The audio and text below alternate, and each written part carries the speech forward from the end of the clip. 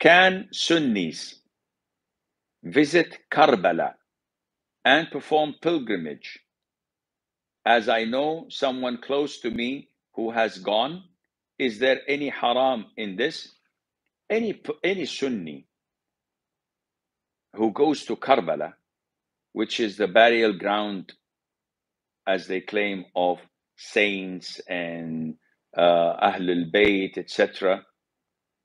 Any Muslim who goes there thinking that he's performing Hajj, this is an act of apostasy.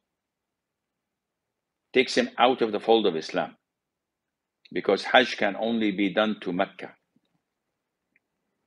Any so-called Muslim goes and travel to such shrines, if he doesn't commit shirk, he's an innovator and making a major sin for traveling to other than the three sacred places, which is Mecca, Medina, and Al-Quds, Bayt al-Maqdis.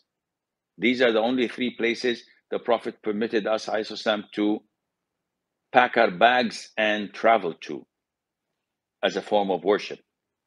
So this friend of yours is not a Sunni, definitely.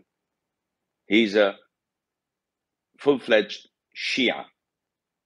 And the concept of performing Hajj to Karbala is an act of apostasy.